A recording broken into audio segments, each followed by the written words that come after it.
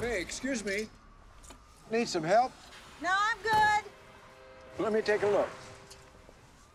You know anything about cars? No, not really. So, what did you say you do? Well, that's a secret.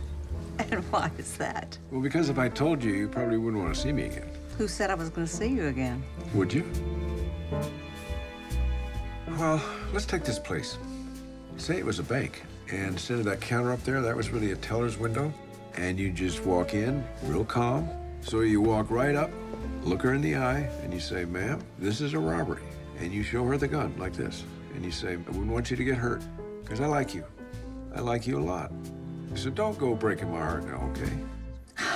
You're not serious.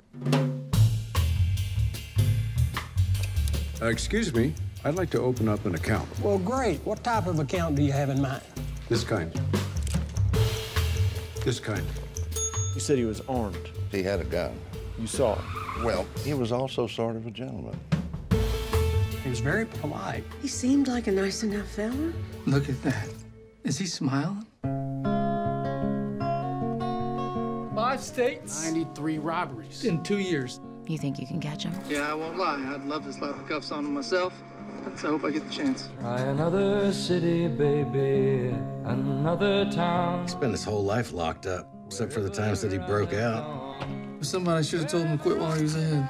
Well, you find something you love. Come following down. I'm exactly where I'm supposed to be. You're never exactly where you're supposed to be, are you? Now, whenever I close the door, I think, is this the last time I'll ever have a chance to do whatever that thing was? You know what I do when the door closes? I jump out the window. Living is a gamble, baby. Loving's much the same.